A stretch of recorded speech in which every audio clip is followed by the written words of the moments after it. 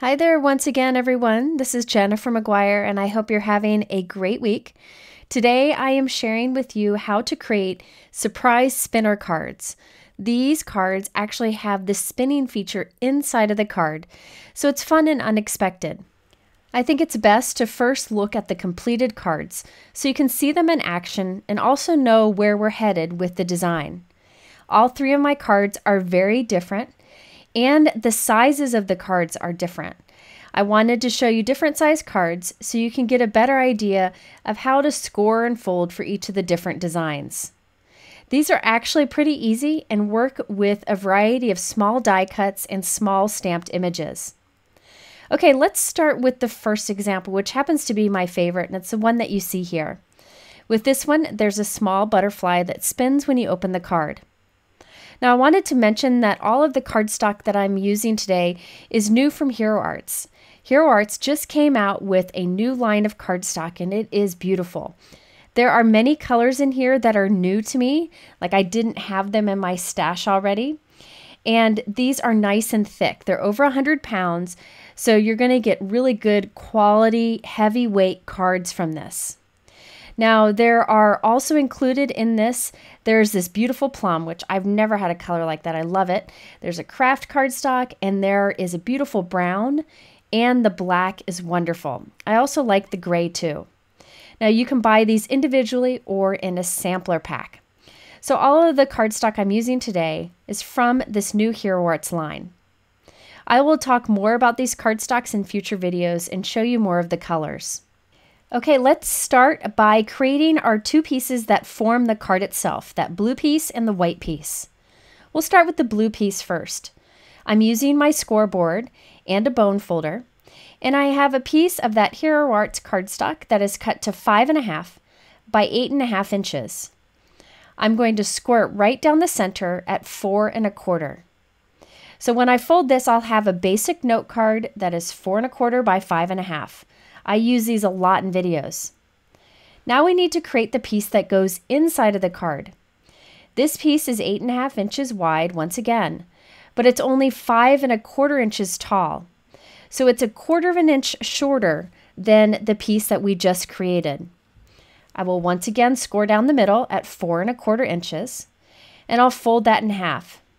And basically what I'll have is a note card that is just 1/4 inch shorter than the note card that we just created. So you can see the blue is a little bit taller than the white. There's a reason for that, and you'll see in a few minutes. Okay, now from that inside piece, the white piece, I'm going to score it 2.5 inches from both ends. Now, it's flexible where you score here, but I tried a bunch of different options, and I found that this measurement was best. So once I've scored 2.5 inches from both ends, I will reinforce those score lines. And what I end up with looks like an M from the outside, or from the side view, it looks like a capital M. You can see it there. And this will go inside of our card and pop up when we open it up. Next, we're going to die cut a window right in that pop-up area, right there in the middle. Now you could use a circle die, an oval die, anything you really want here. I'm going to use this new Hero Arts garden die. I thought this would be really fun for the window on the inside, but again, use whatever you have. Just make sure that this die stays in between those two score lines and that you're centering it up between them. I ran that through my die cut machine, and there we have our window formed right in that pop-up feature that will go inside of our card. So our little butterfly will spin inside this window. Now, some of the die cut kind of hung down a little too low and was going to get in the way of my butterfly spinning, so I just trimmed it off a little bit. Now it's time to create our little butterfly that will spin, and also all the other little decorations that I want to add around my little window opening. I'm using this new Hero Arts New Day butterfly stamp set. I think this has a beautiful look to it and great sentiments. And I'll also be using the Hero Arts Teacup Flowers stamp set. I really like how unique these flowers are, and they're really easy to color. So I stamped a bunch of these different images, and I colored them in very quickly and used the coordinating dies to cut them out. I created two butterflies that are exactly the same, and they'll make up the spinning feature. So I'm flipping over this white piece, and on the back I'm going to add a piece of thread right along the middle score line. I do recommend using clear thread here. I couldn't find mine, but I do find the clear thread to be stronger and you can't see it as much. I'll link to what I like to use below. But since I couldn't find mine, I'm just using white thread today. I'm using a piece of tape to tape along that middle score line on the back side and trim off the excess. You could use any kind of tape here, even Scotch tape would work. You won't be able to see this, so it really doesn't matter. Then I will stretch the thread across and tape it towards the bottom also, again following that middle score line. Once again, I'll trim off the excess. Since my thread is white and my background's going to be blue through this window, I thought I would go ahead and color my thread with a light blue marker just so that it would be less visible. You really don't have to do this, but I like to make this spinner thread as invisible as I can. Okay, so now I have my 2 butterflies, and we're going to glue them together back to back with the thread in the middle. I recommend using a strong adhesive for this. I'm using Be Creative tape and liquid adhesive together. You want them to stay back to back with the thread between. Now it really doesn't matter what you glue in the center here back to back. You just want it smaller than your window. And it helps if it's something symmetrical, like a heart or a butterfly. If your image is not symmetrical, you can try doing mirror stamping and mirror die cutting. I'll link to a video here to show how to do that. Or you can stamp your image on circle die cuts. Those are symmetrical and would work great for this. So there you can see my floating and spinning butterfly right at the center of our window. Now it's time to add a bunch of other little die cuts around this, just to kind of create a scene around our little garden window. I glued some of my stamped die cuts to the front of the window, and I actually taped some on behind the window so that they peek out from behind. Really, the sky's the limit here, as long as your die cuts don't interfere with the spinning butterfly in the center. Now it's time to add our sentiment to the inside of the card. I'm using this new Hero Arts Mix and Match Compliment stamp set. I am crazy about this stamp set. I really like the style of those large words. And there are also a bunch of small words that you can team up with these bigger words to create different sentiments. So I'm actually going to use this on the inside and outside of my card. So let's start with the inside. In the inside, I'm going to stamp Have a Lovely Day. All of those words are included in that stamp set. I like to do each of the words separately. That way I can make sure they're positioned perfectly and that the final result will look nice. Now I'm stamping over a score line, so in the little areas where it didn't stamp well on the score line, I just use a black pen to fill it in. Now that we've completed the inside of our card, let's do the outside and then we'll put it all together. For the outside of the card, I took a piece of white cardstock and I die cut that same garden window. I then trimmed a little bit off of each side so that my final piece is 4 by 5¼ inches. I will then glue this on the front of that blue note card that we made earlier. Remember, the overall size of that note card is 4¼ by 5½. After I put this on, I stamped a greeting from the same stamp set in the center and added a few additional stamped die cuts to decorate it like I did on the inside. Okay, now it's time to add these 2 pieces together. So I'm going to put strong adhesive on the back side of the 2 flaps on the left and the right of our pop-up feature. Now, any strong adhesive would work here. I decided to go with double-sided tape since that was easy and it would hold nicely. So after I remove the release paper from these, I'm going to fold it closed. Once I have it folded closed, I can go ahead and put it right up against one edge of my card. So see, I'm closing it, putting it right up at the edge. But remember, this piece is a little bit smaller, so some of my blue will show around the edge. Then I'll close the card, and then we have our lovely pop-up feature. All right, so let's look at the completed card. You can see how the butterfly spins in there. All you need to do is wind the butterfly up before you close the card and put it in the envelope. So you'll see me here, I'm just going to spin it a few times, and then I will close my card. Then I would put it in the envelope, so that when the recipient gets it and opens it, that butterfly spins like crazy. And there's plenty of room to write a personal message on the side. By the way, on my envelopes today, I decorated them with the new Hero Arts Greetings stamp set. This is limited edition. There are some fun things to stamp on the back of the cards and on the envelopes. I really like the one that says, this one's a keeper, and also the one that says handmade one of one. Okay, so let's do another card here. This one is just a variation of it and opens up sideways.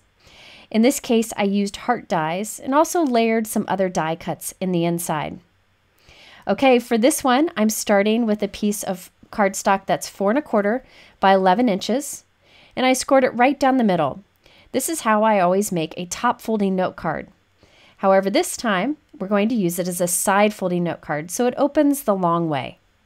Now I have a piece of that Hero Arts plum cardstock that's so pretty, and it's also 11 inches long, but only 4 inches tall, so it's a little bit shorter than my last piece.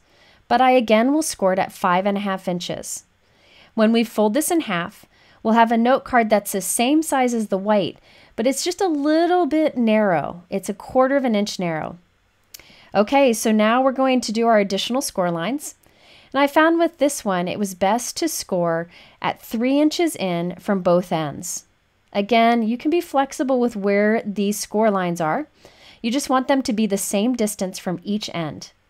But I found 3 inches in from both sides was really ended up working great for the spinner feature. So I'll reinforce those scored lines, and once again, I end up with a piece that looks like an M when you look at it from the side, or a W, I guess it depends on how you look at it. So there you can see how those two pieces fit together, and you can see some white trim around that plum piece. Now for this one, I decided I wanted to use this beautiful new Hero Arts Flower Garden die.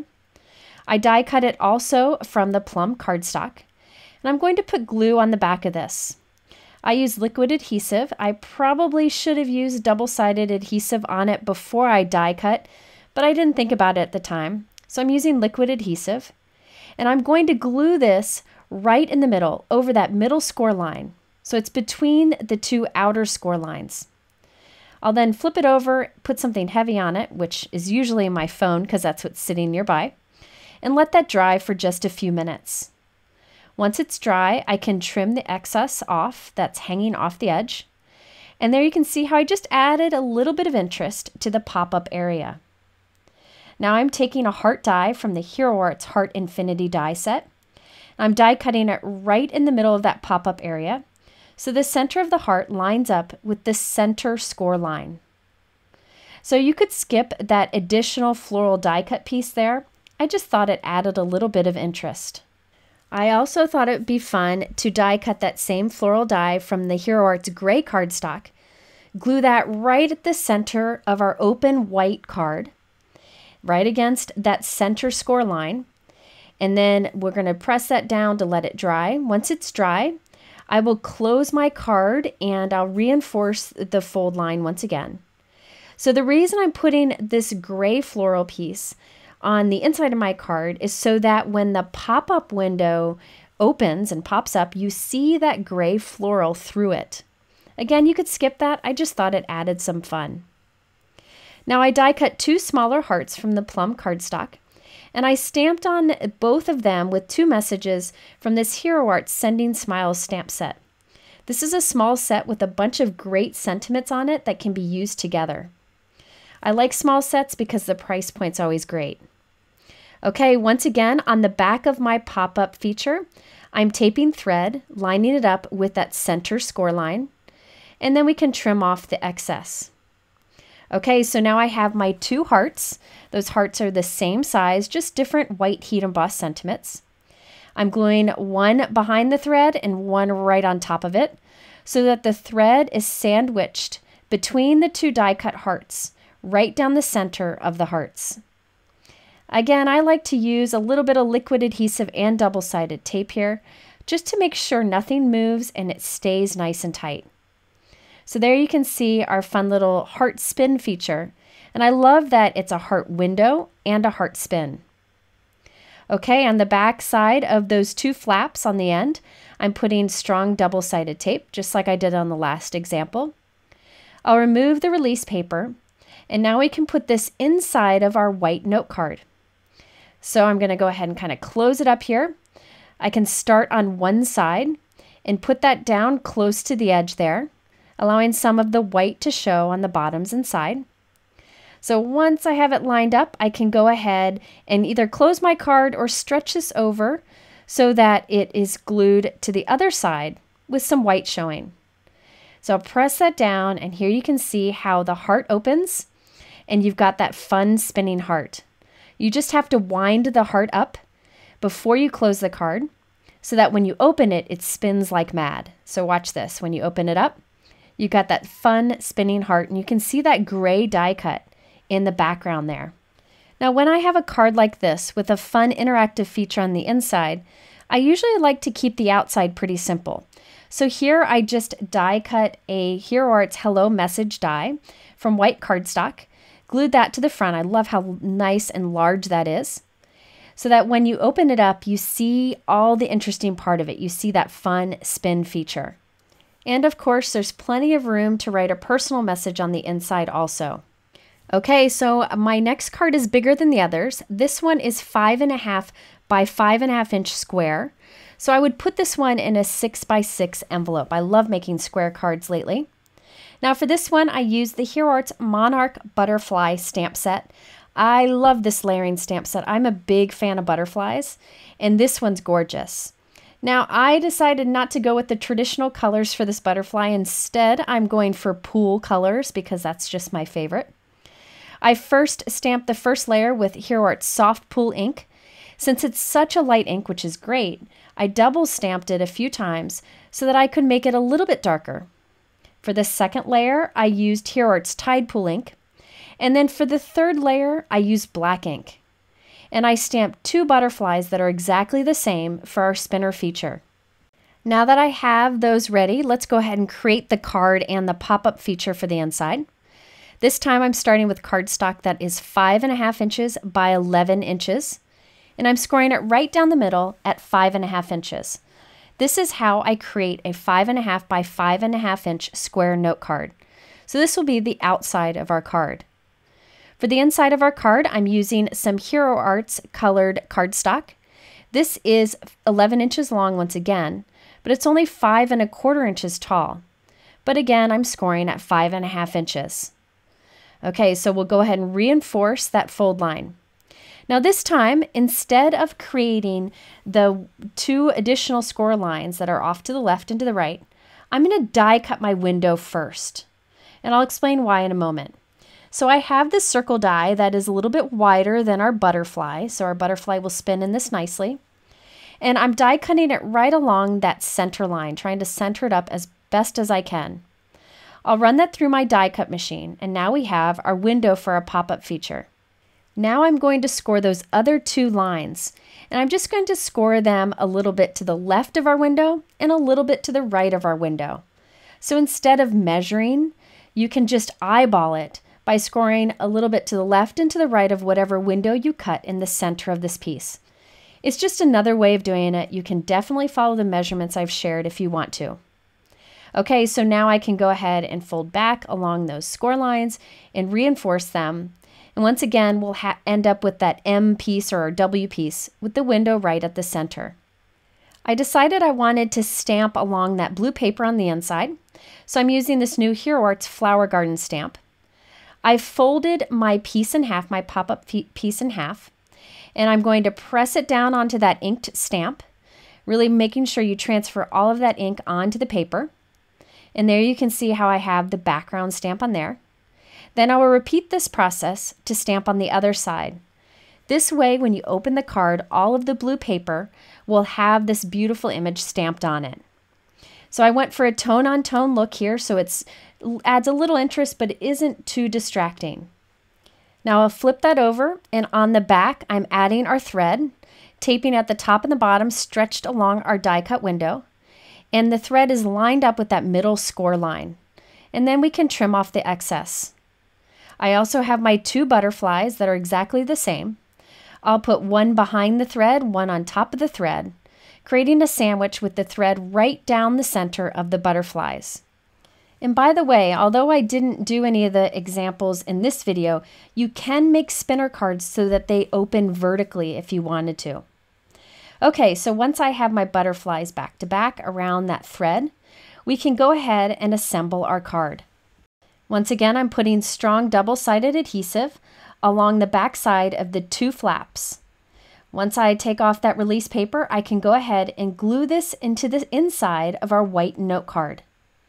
So when I do this, remember there will be some of the white note card showing around the edges. That's because remember how I trimmed my inside piece to be a little bit shorter than the outside piece? That allows that note card to show around the edges. So when I close this, I have a fun spinner card. So let's wind that up so you can see it in action. So I'm going to wind it up here. Then I'll close my card, and this is how it'll be when the recipient gets it. So when they take it out of the envelope, they'll open it up and you'll see this fun butterfly spin. And by the way, on the front of my card, I just decorate it to match the inside. When I do these cards, I like the outside just to be an accent to the inside. The inside is really the show of this card. Now this is a stamp set that I used for the Sending Prayer sentiment. I really like the style of the sentiments included in the set. And then I added a butterfly on top of it that matches the butterfly on the inside. Now before we go, I wanted to mention one thing because I know a lot of people have been asking about this. Recently, Hero Arts just released these 2 stamp sets, the Hero Arts Layering Waves stamp set and the Hero Arts Sea and Sky stamp set. Now, several months ago, they had a large stamp set in a kit that included these images, and the kit sold out super fast, and people begged for them. So Hero Arts decided to release these 2 sets because they were voted the most popular. And I wanted to let you know because so many people emailed me because it had sold out quick. Now, I have a video showing these stamps, and I'll link to it up here in the top right so you can check it out. I didn't use these in today's video, but since they just were released again, I wanted to let you know they were available. Okay, so that's it for today. Thank you so much for watching. If you are interested in the supplies that I used for these spinner cards, they are all linked in my YouTube description below to multiple sources. In the middle are a couple other videos that you might be interested in. I always appreciate the time that you spend here. I hope you'll come back soon, and I'll see you again with another video.